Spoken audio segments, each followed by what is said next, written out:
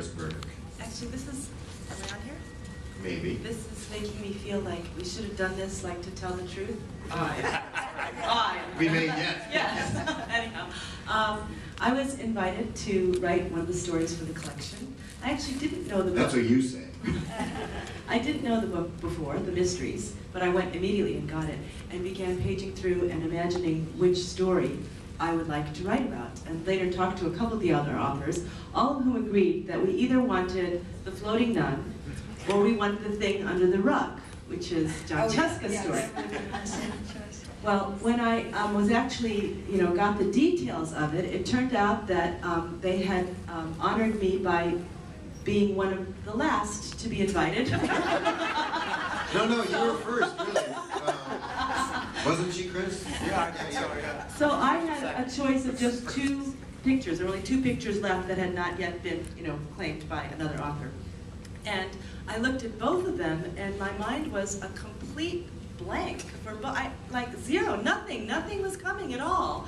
And the Margaret Rainbow, the editor, kindly gave me an extra few days, saying, she'd like to know which one. And I was like, I got nothing. And that Chris Van Allsburg was going to take whichever story was the orphan, was the last one. So Boldly take the one. boldly, yes, bravely. Intentionally. Yes. Where no man has ever gone before. So it was sort of, I put them up on the wall and got a dart, almost. It's a great picture, though. Here, let me show this around. This is not like an orphan picture. What's your There's a perfectly title? good harp. It is called the Harp.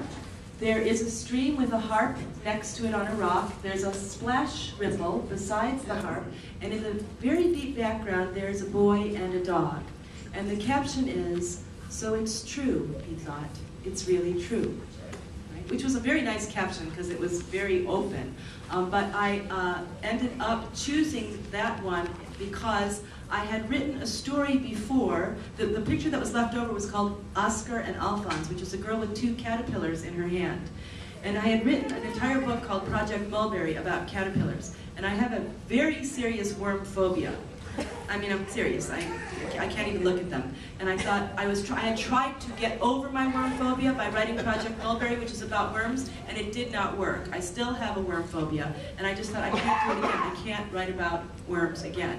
So that's why I ended up picking the harp. Even at that, though, at that point, I still had no idea for a story, and that's how Chris ended up doing Oscar and Alphonse, which incidentally is one of my very favorite in the book. I love it. I love that story. That's a beautiful story. But it hasn't convinced me at all that you're not Harris Burdick. There's nothing there that absolves you. But for now, we'll just let you sit there. Because Mr. Van Allsburg himself was actually